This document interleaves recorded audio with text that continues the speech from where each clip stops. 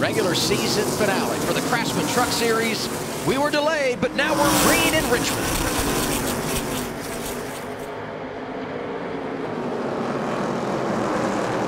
Three wide in Richmond. Matty D. Part of that. Oh, somebody was in the outside wall. Was that Sanchez? Looked like a black truck. I believe it was Sanchez. They got in the wall off for turn 2. He doesn't need that. Came in with a 21-point advantage over the cut line. Did the rookie from Miami. Majeski jumps to the point out of that outside lane. How about some more 3 wide there? There's Stuart Friesen trying to drive underneath the 45 of Lawless Allen.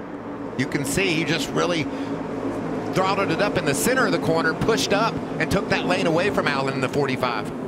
Get it while you can. Aggressive early are the drivers here, and we're just completing 3 laps.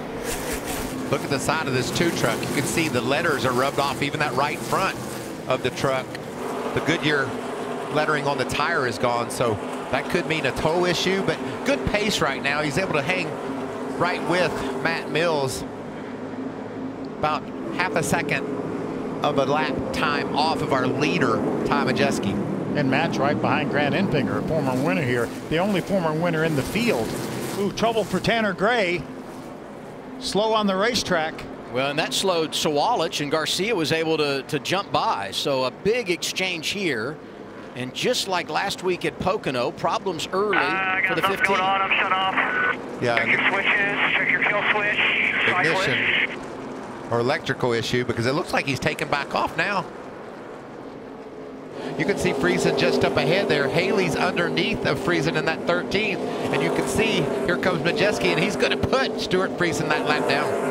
Friesen in desperate need of a caution so he can stay on the lead lap or get the free pass now and reset things. So he goes a lap down. The problem is that Majeski's going to get by Haley Deegan momentarily, and that'll take him out of the free pass position for now. It'll be an uphill climb all night. Matt DiBenedetto, 31 points to the good coming in.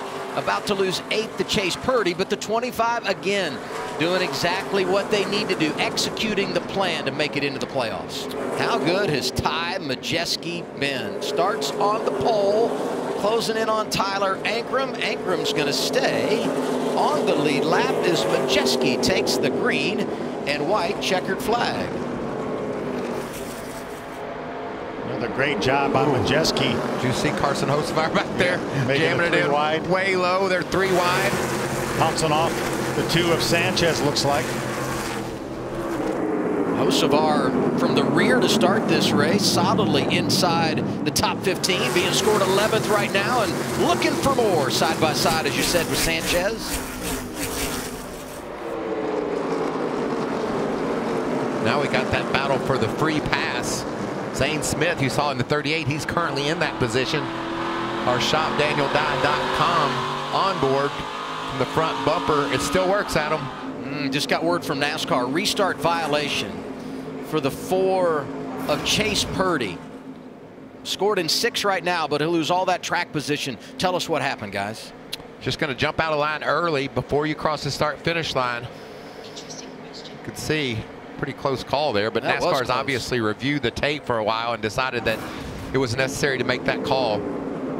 Let's see what they're saying on the Ford radio. Sorry, Junior, stay out here. Jump in front of me, I was going to run into him. That doesn't allow you to gain position. Yeah. You can pull over and not hit him, not run over him, but you can't advance your position. NASCAR deemed that he was up beside the truck when he hit the start-finish line. There is the caution. Dean Smith goes for a Dean Thompson. Dean Smith, my gosh, the college basketball coach at North Carolina made the broadcast tonight. Yeah. Dean Thompson brings out, and Zane Smith will now get the free pass. And man, they have improved that truck too. He was cruising along in the top 10. It'll be fun to see what Zane can do. Come check out what happens. A little bit late here. Don't know if he got any help, but he was sort of all by himself. Don't know if somebody got into him entering the corner. Maybe there was that's Haley. There. That's Haley right behind him. And they were racing each other. I don't see a telltale mark on the back of that truck, so may have just been a situation where Dean lost control. Majeski again takes the outside lane. Corey Heim to his left. We're green once again. Good start for Heim. Can he stick his nose out in front of Majeski? He does it. I like that outside on the fresh tires, but on those used ones, I thought that was a bit of a risk, and you could see Heim took advantage of it. A new leader for the first time. Corey Heim takes over the top spot, and now Majeski under attack by his teammate. Ben Rhodes looking to the outside.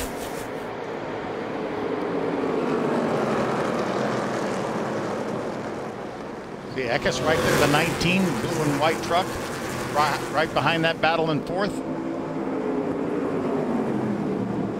If you weren't with us at the end of stage one, Corey Heim, by finishing third and getting 8 stage points, has clinched the regular season championship, and now our third caution of the night, this one for Justin Carroll. That's a big break for Haley Deegan, or did Stuart Friesen? They were side by side. Who won that battle, Phil? Could you tell? I'm not sure. Our scoring monitor shows Stuart Friesen ahead of Haley Deegan. Those are the new tires. We talked about a quick caution, and could Stuart get there? They're contesting the spot. That's why they're running side by side. Who will get the free pass? This is a huge moment in the race for Stuart Friesen. And no cautions in stage one, already 2 here in stage 2. We've had a lot of fun watching on the scoring monitor who's the fastest truck, and they've been sprinkled all through the top 20 in the running order. Got word from NASCAR, Haley Deegan is officially the free pass as we go on board with Daniel Dye. Whoa. Long slide into the corner. Didn't look like there was any contact. Look who's looking. 3 wide, are you kidding me? They're trying to get there. Majeski, Rhodes, Carson Hocevar has entered the conversation after starting in the rear. How about Heim going to pull over and block the advance of Majeski? Look at that strong run for Rhodes. Ben Rhodes, you said it, loves that high lane. Trying to power around the outside of Heim. Let's see if it works down here in 1 and 2 as good as it did in 3 and 4, and it does. I think he's got that lead. Wow. Third leader of the night is Ben Rhodes. I think there's some grip on the outside. Could the track be a-changing with the temperatures cooling off somewhat? Maybe opening up other lanes? Ty Majeski started on pole, led 115 laps.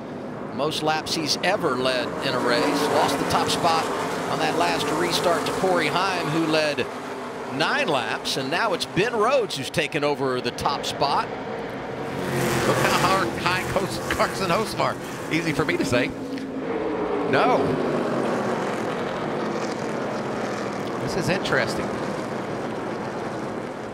Still feel like if I could pinch it all the way to the bottom, I'd run that road on out. Here's Majeski flashing underneath of his teammate. Rhodes won at Charlotte, blocking up a playoff position. Majeski got it done on points. He's been the model of consistency, but doesn't have a trophy so far this year, and Majeski's now back out in front at Richmond. Coming into the night, Ty Majeski had 2 stage wins on the season. He's going to match that here at Richmond. First time in his career he's pulled off the sweep. Winner of stage 1 and stage 2, Ty Majeski. Battle for third. Rhodes gets second. Give third to Heim. Eckes is fourth. Hocevar starts at the back and finishes 5th. Oh my goodness. 98 Ty Majeski, 2 fast entering. Big mistake. Yeah, and that's a mistake. It's going to be hard to overcome, even as fast as that truck is. 30 points below the cut line is Friesen. As we begin this final stage, Carson Hocevar jumping out front on the restart. 3 wide for second.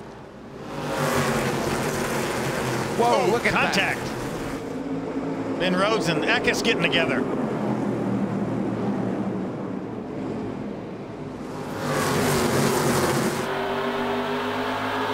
Right along with Matt Crafton. To his inside, the rookie Jake Garcia. He's been impressive tonight.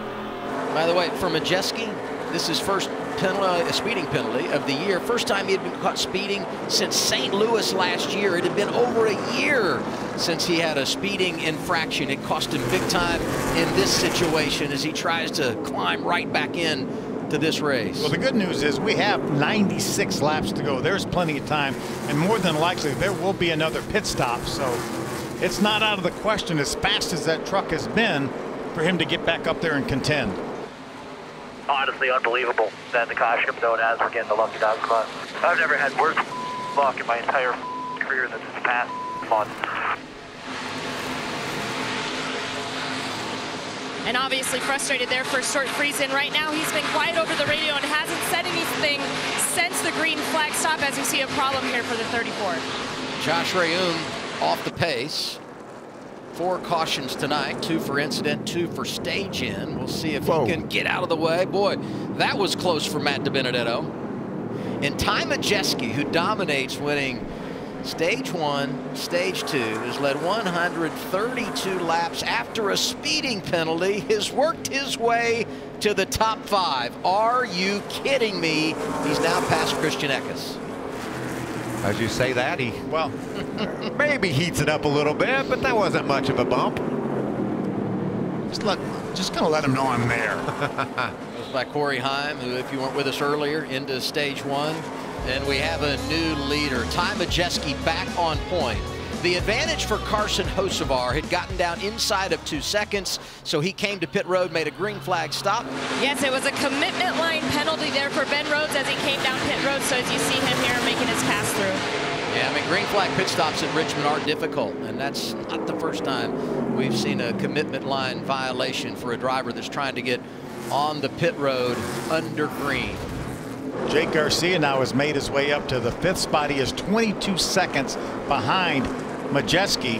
As you see, Majeski now is one of the slowest trucks probably on the racetrack compared to all these drivers with fresh tires. He's just got to hang on for 27 laps and hope they made the right decision.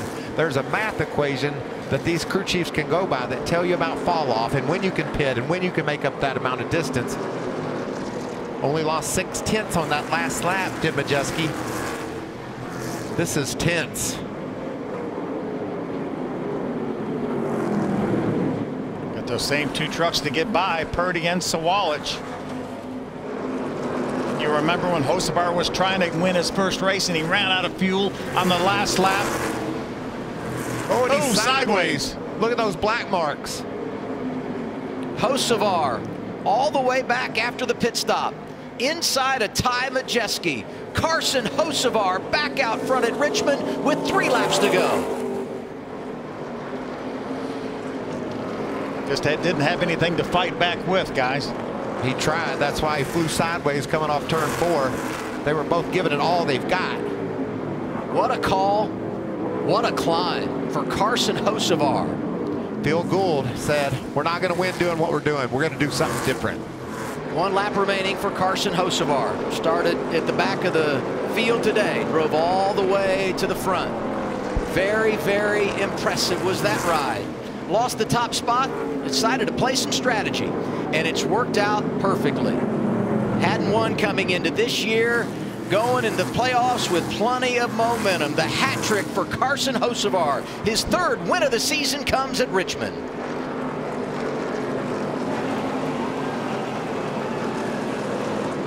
I love you. Thank you. Not all heroes wear capes. Good drive, Richard, man. Hi, I'm Parker Kligerman. For more access like this from Pit Road, be sure to click and subscribe to the Motorsports on NBC YouTube channel.